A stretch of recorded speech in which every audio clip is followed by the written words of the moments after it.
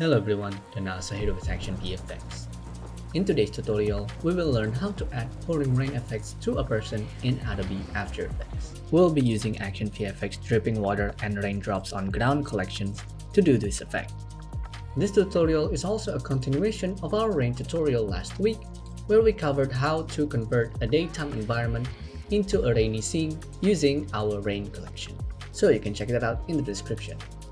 Anyway, without further ado, let's get started. Okay, here we have our composition of our environment from the previous tutorial. Here you can see I have the rain layer, and on top of that, I have the adjustment layer with exposure, and then I have added another adjustment layer at the very top for color correction or color grading. And basically, we want to add our person behind the rain. So what I want to do is to disable the layers that will be in front of our character. So we're going to disable the color correction, exposure, and rain. And then we're going to bring our character and then right click, fit the composition to make him fit to the comp. And then we are going to key out his green screen. Add key light, click the color picker to select green. Okay, so now we have the green keyed out. Now switch to screen matte to see our alpha channel. We are going to make it contrast to make sure we have a clear silhouette of our character. So let's pull the clip black until we get rid of all the white on the background, and then also pull back the clip white. And now we have the green keyed out, and then we're going to change back to final result. And next we are going to bring curve and color correct our character to match our scene. That's good enough, and thankfully our character will be helped by being covered by a lot of the rains. So now what we're going to do is we are going to pre-compose him. So Ctrl+Shift+C and move all attributes because we want to bring our curve and key inside the pre-comp. And then we're going to go inside the pre-comp, and here you see the microphone as well as the green screen rigs. So we are going to get rid of that by masking our actor. And then we want to animate our mask.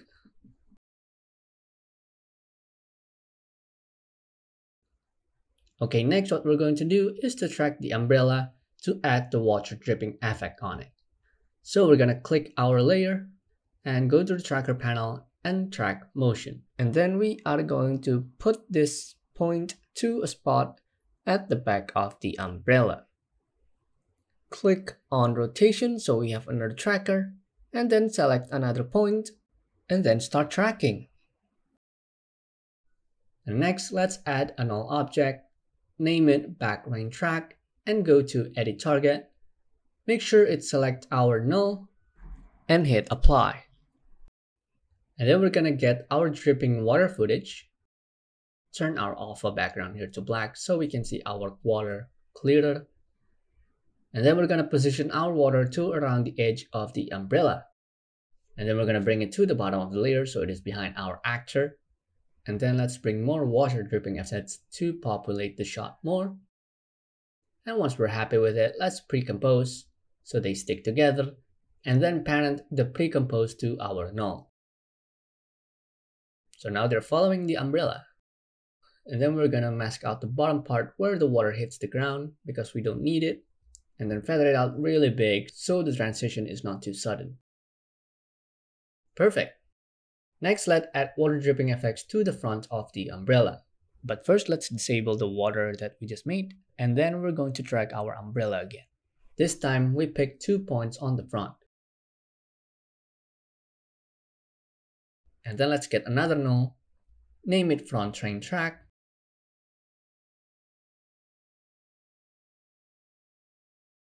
And this time, we're gonna create a solid, name it umbrella matte, and disable it because we don't need to see it, because we're just going to use the alpha and not actually see it in the final render. And then we're going to draw a mask on the solid to the shape of the umbrella.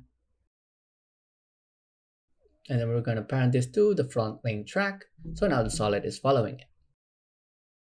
And then we're going to animate the mask so it follows the shape of the umbrella.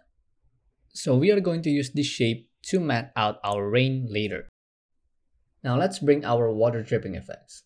Let's position our water close to the front edge, and then let's bring more. and then pre-compose them the same way as before. we're gonna put these pre-comp below the umbrella mat, and then parent it to the front track null, and alpha invert it to the umbrella mat. Great! Here we see the top of the water protruding out of the umbrella, so let's mask that out.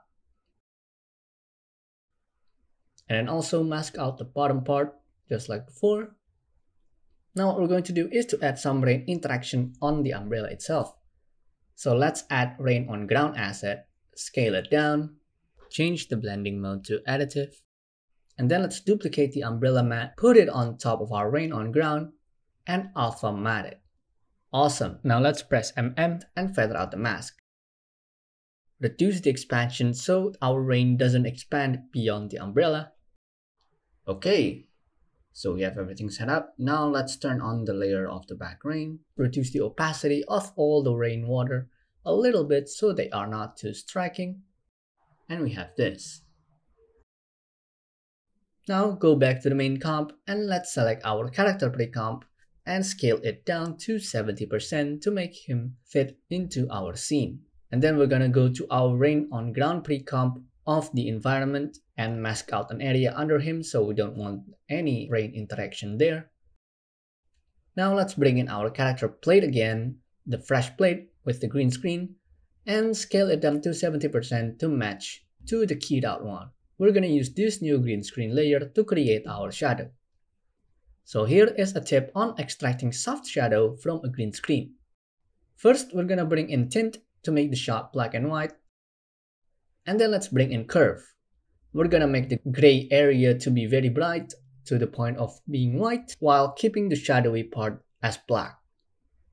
Okay, so now when we have a clear contrast between the shadow and the background, we're gonna change our blending mode to multiply.